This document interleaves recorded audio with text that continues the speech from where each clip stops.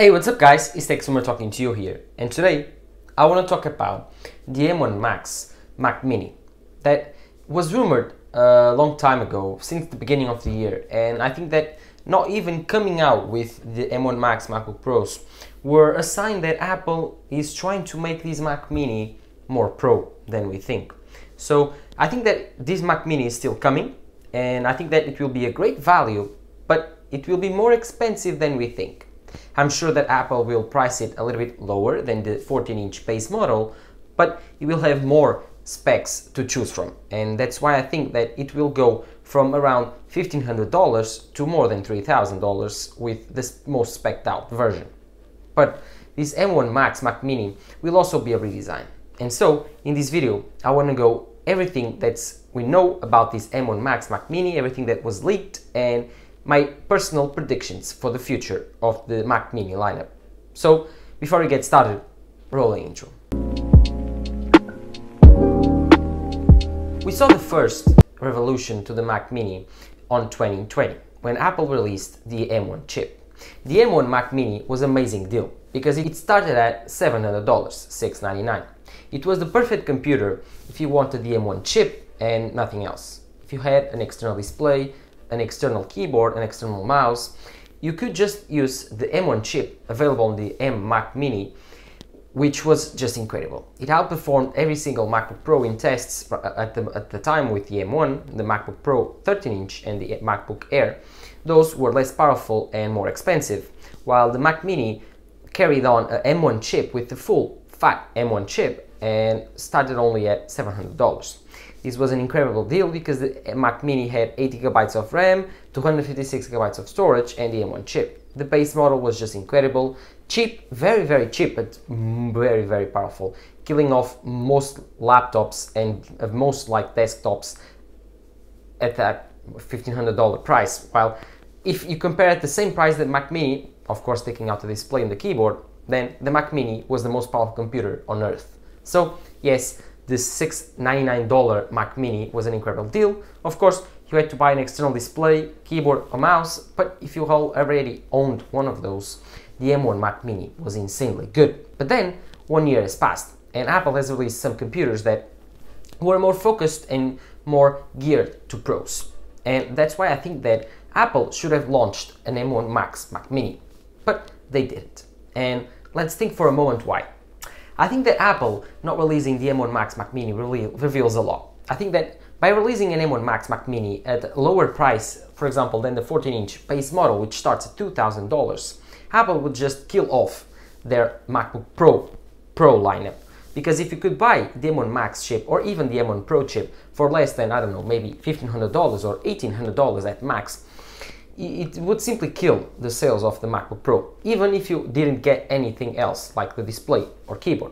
Because if you could justify just buy an amazing full-fat M1 Max chip with 32 GPU cores, 32GB of RAM, or even 64GB of RAM for just like $2,500, and you could get an external display for $500, or even less, you would have one of the most powerful chips on earth, the most powerful GPUs, mobile GPUs on earth, and you would pay less than $3,000, which Apple requires you to pay even more for their laptops. So again, I think that the M1 Max Mac Mini or even the M1 Pro was too good of a deal to come out with these computers. That or the chip shortage happened and Apple didn't have enough inventory of their M1 Pros and M1 Max chips, or even the supply chain couldn't handle another computer. And that's why I think that Apple will release this M1 Pro and M1 Max Mac Mini the next time that they launch a new Apple Silicon Mac, and that will be with the iMac Pro. Because I think that the iMac Pro is an amazing computer. It's coming out, it's going to have a 5K display, going probably to start at $3,000, $4,000, but there's a space for the M1 Max Mac Mini. Because if the M1 Max Mac Mini comes with the same internals as the iMac Pro, but without a display, Apple can price it more fairly and accordingly as they want to, not targeting the MacBook Pro consumers that much. And so I think that even with the iMac Pro coming with a dual core or even dual M1 Max chip, I believe that the M1 Max Mac Mini will also come with this configuration option if you want to. That's why I think they will call it probably the Mac Mini Pro.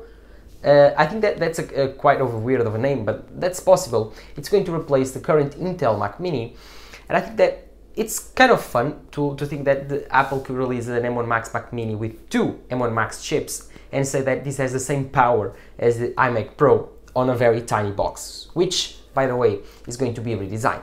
According to Jon Prosser, we're going to see a huge redesign to Mac Mini.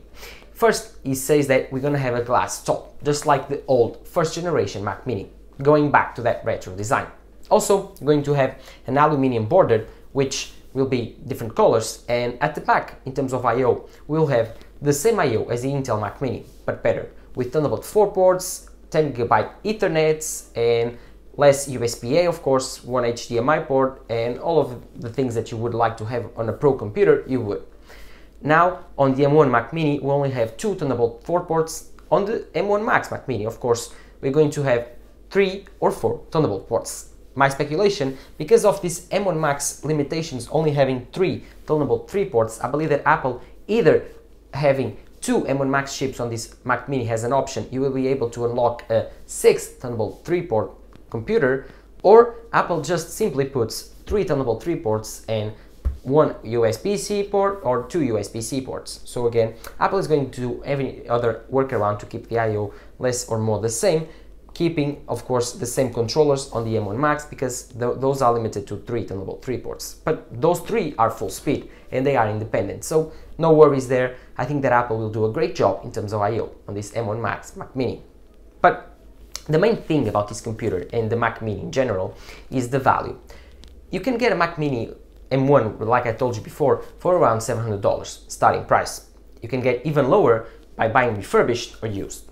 But if Apple comes out with the M1 Pro base model with the Bing M1 Pro that comes on a 14-inch computer and launches it at $1,500 or even $1,200, you're going to have the most competitive computer and desktop that I've ever seen, because you could get a very cheap display, for example $200, $300.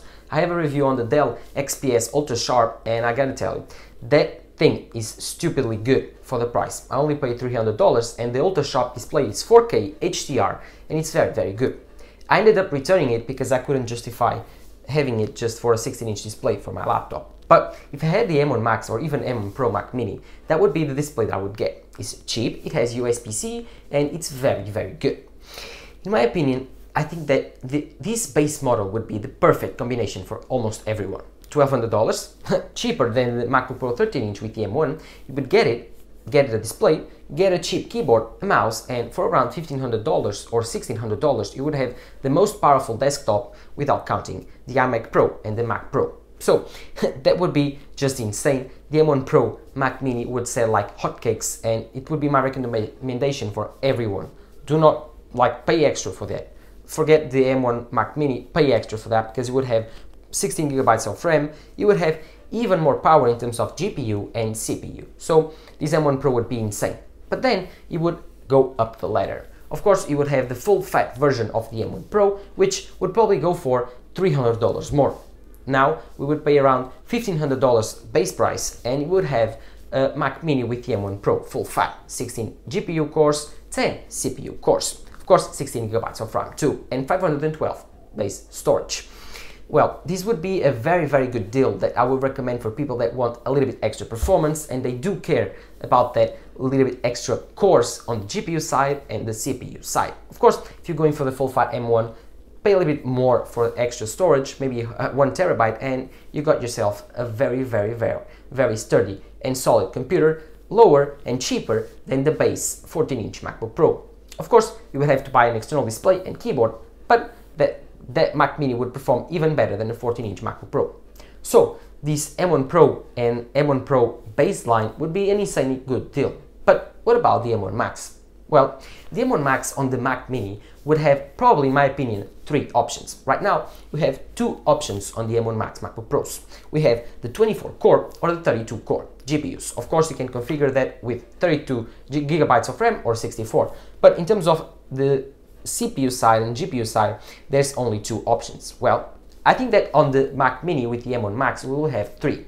The base 2, like I told you, the 32 GPU cores and 24 GPU cores, and then the 2 combinations of the M1 Maxes, which would be 2 M1 Max put together on an infinity layer connection, which would connect the 2 chips and make it as one. So these 2 chips would have probably 20 cores, of course, plus 32 GPU cores, making it 64 GPU cores, like 16 high-performance cores, 4 high-efficiency cores, and a lot of very powerful computers. Of course, it would start around at 64 gigabytes of RAM, and you could go up to 128, which would be 32 gigabytes of RAM plus 32 gigabytes of RAM from the M1 Maxes, or 64 plus 64. Again, these computers would be just insane. It would be very, very expensive, in my opinion, starting at least $4,000 or $3,000, because the iMac Pro, which would have this chip, with this type of performance would cost around $5,000. So the Mac Mini with this performance would be insanely expensive.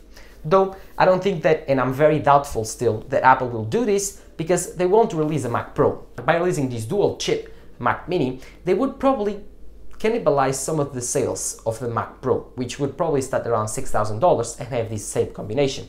So in my opinion, if we see this, it will be an amazing deal. But I wouldn't be 100% sure that we'll get it. So right now, I think that the M1 Pro and M1 Max, just one chip, it's confirmed. And I think it's pretty impressive what Apple will be doing with the value of this Mac Mini. Of course, you will still be able to get the M1 Mac Mini, and around the March timeline, we will get probably a second M2 Mac Mini, together with the M2 MacBook Air. This M2 Mac Mini will be insane, and it will be a refresh to the M1 Mac Mini, which will be an even better deal, starting at $700. But again, if you are interested a little bit more power, you have a good external display, a good external keyboard, and a good external mouse, and you just want a very, very powerful, tiny machine that you wanna, if you wanna go to another home and you're another place, you can carry it around easily, and you want to just have it on your desktop and you work at your secretary, then just buy the M1 Pro Mac Mini, or even the M1 Max if you desire the extra performance. And that's why I think that Apple will still release this M1 Pro and M1 Max Mac Mini. It's too good of a deal to pass on, and I think it will be very, very cool to have it.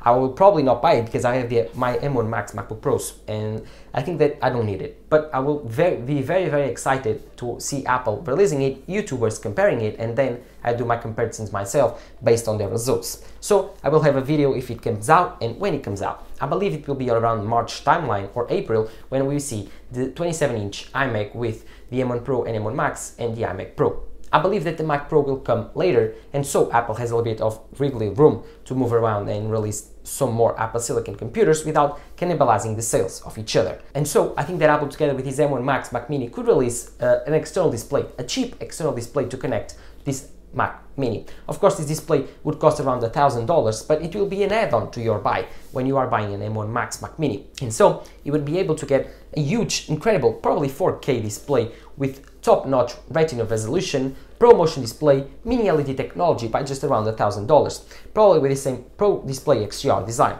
just lacking some features. And Apple will probably update the Pro Display XDR together with the Mac Pro. And so I think that by doing this, Apple will create an amazing Mac lineup, completing their incredible Apple Silicon transition. But what are your thoughts on this M1 Pro and M1 Max Mac Mini? Are you excited to see this small but very, very powerful computer that is a value king, and I think that it will sell very well?